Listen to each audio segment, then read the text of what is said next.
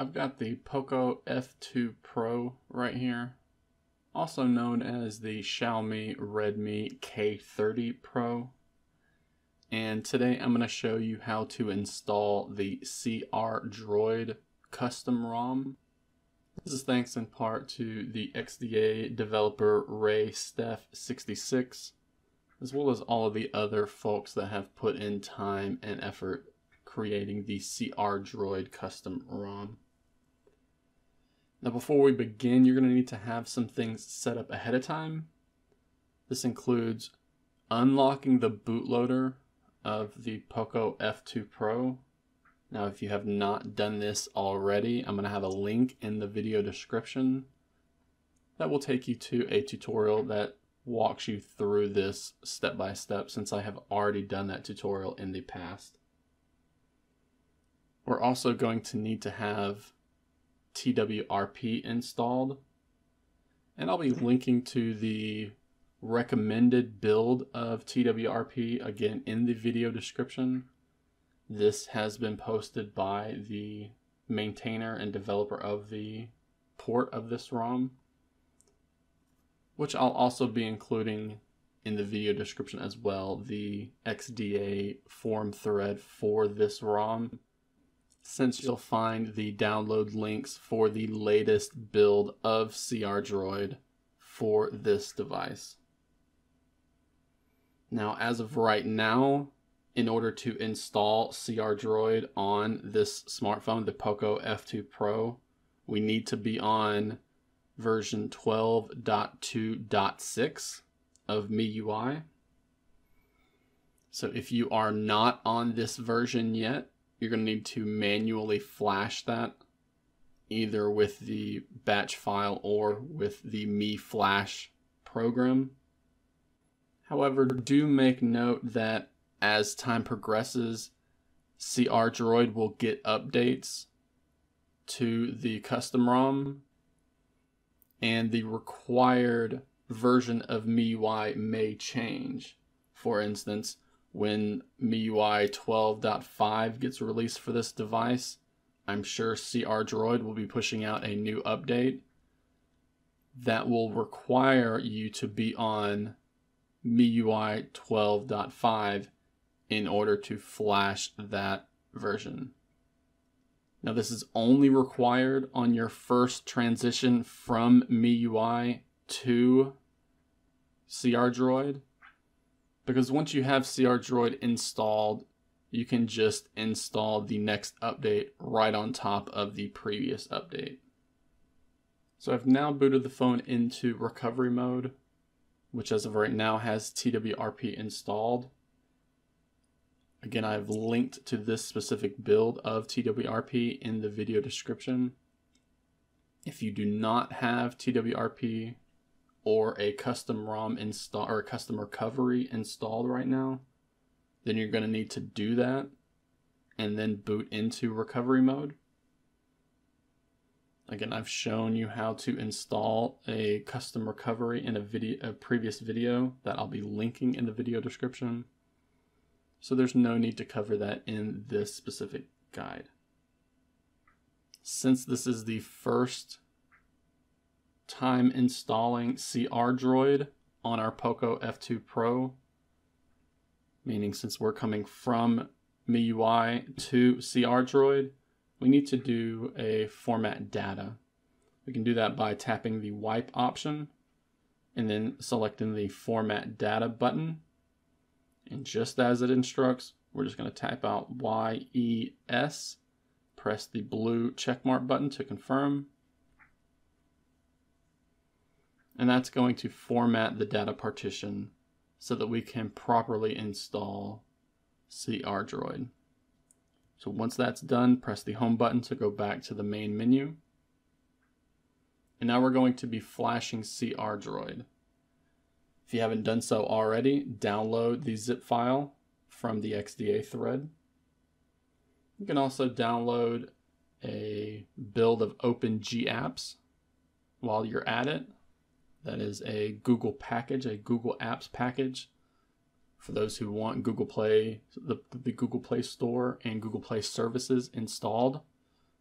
This is usually recommended for most people.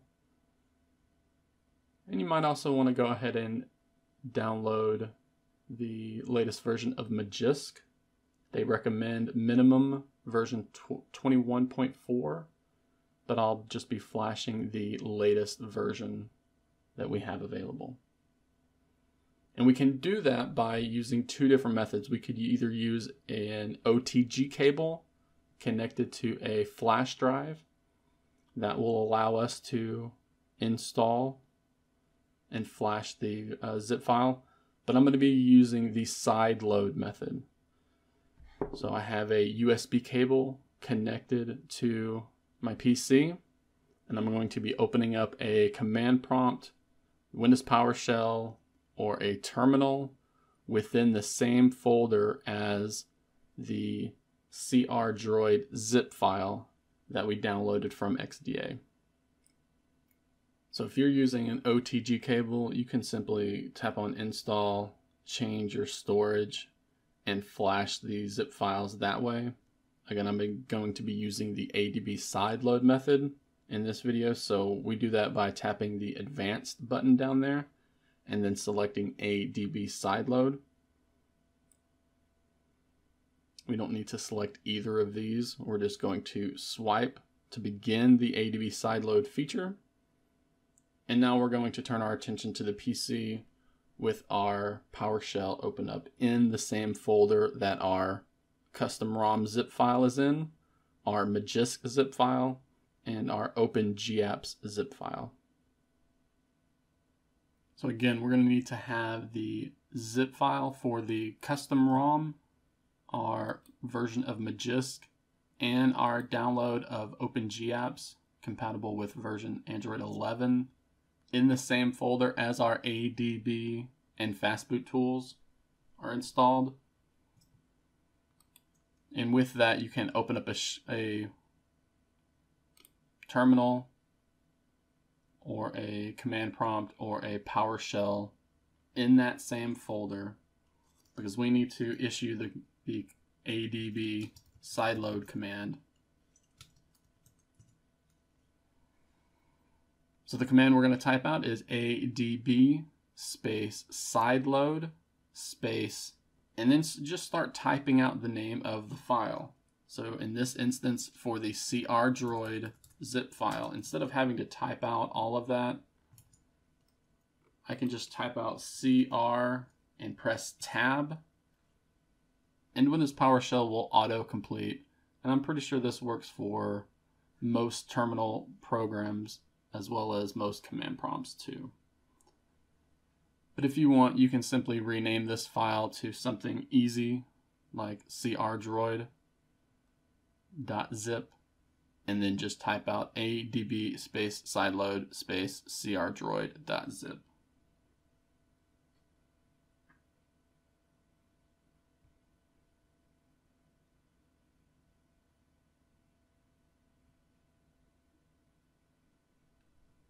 So while our POCO F2 Pro is in ADB sideload mode, we're going to press enter on the keyboard.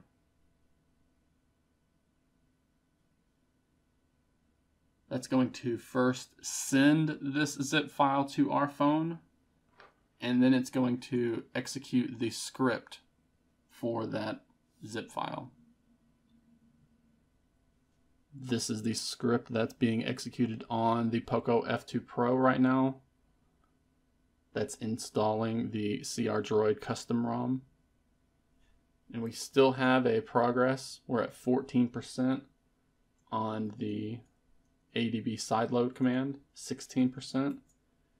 And we're just waiting patiently for our PC to at first send this zip file to the POCO F2 Pro and then patch the required files. We're going to be doing this for the custom ROM zip, and then we're going to be doing it for our OpenGApps package.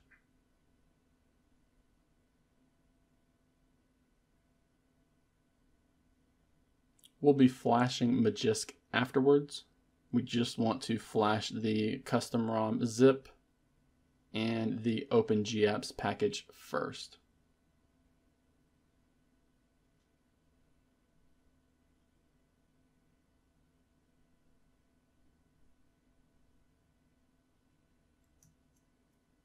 We're at 33% on the ADB Sideload command. And again, we're just waiting patiently for the script to work. No need to touch the phone, no need to mess with the USB cable.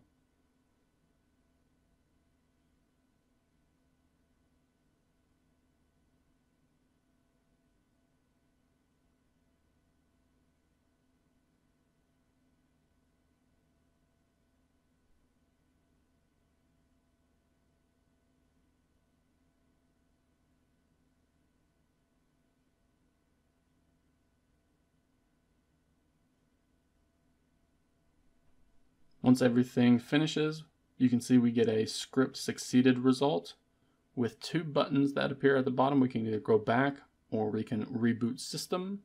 We're just going to tap the back button to go back to our advanced screen, because again, we need to do another ADB Sideload command. We need to go back into ADB Sideload mode, swipe those arrows. If you notice the phone reboot like that, no big deal. I had that last time. Just go back into ADB Sideload and start the Sideload feature. So again, with our POCO F2 Pro in Sideload mode, we type out ADB space Sideload space, and again, this time we're going to be flashing the OpenGApps package. So we can just start typing out the name open, and then press tab to autocomplete. Make sure the file name is correct, and then press enter on the keyboard. And the same thing is going to happen. It's going to send that zip file, and then it's going to flash those required files. You can see I have installed the Pico version of OpenGApps. There are two other builds, Nano and one more, I believe. I just went for the smallest one as that looked to be the most popular, and I don't mind installing other apps from the Google Play Store. So once we have finished installing OpenGApps, again, we should get an installation complete message right here. And once that's done, we should be good to go. We can press either the reboot system button from here, or we can tap the home button, tap on reboot, and then reboot into the system.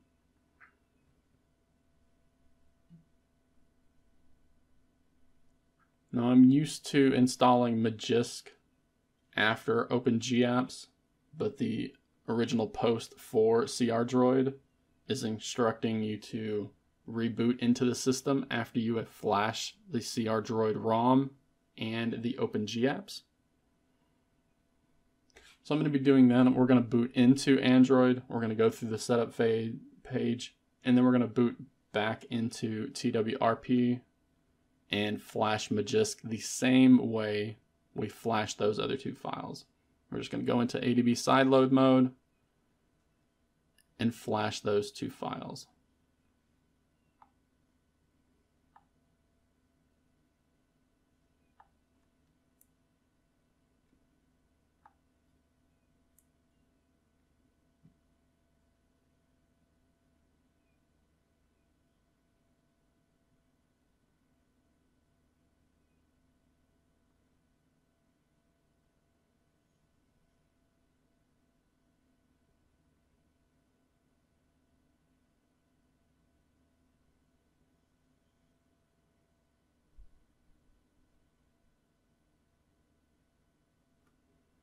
So we're here, we have finally booted into crDroid.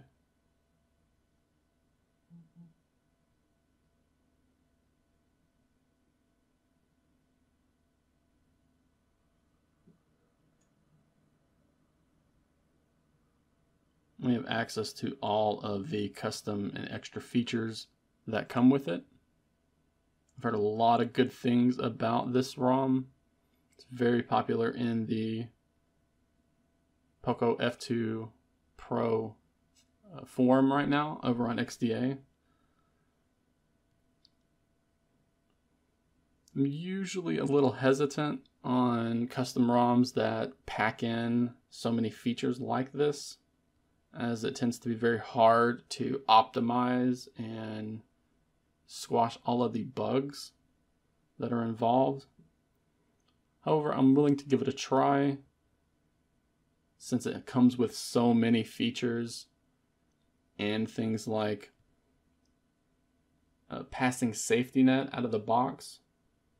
From what I'm reading, you just need to enable mid-disk hide and then you reboot and you're done. But there we have it. That is how to install the crDroid custom ROM on the POCO F2 Pro, which again is also known as the Xiaomi Redmi K30 Pro.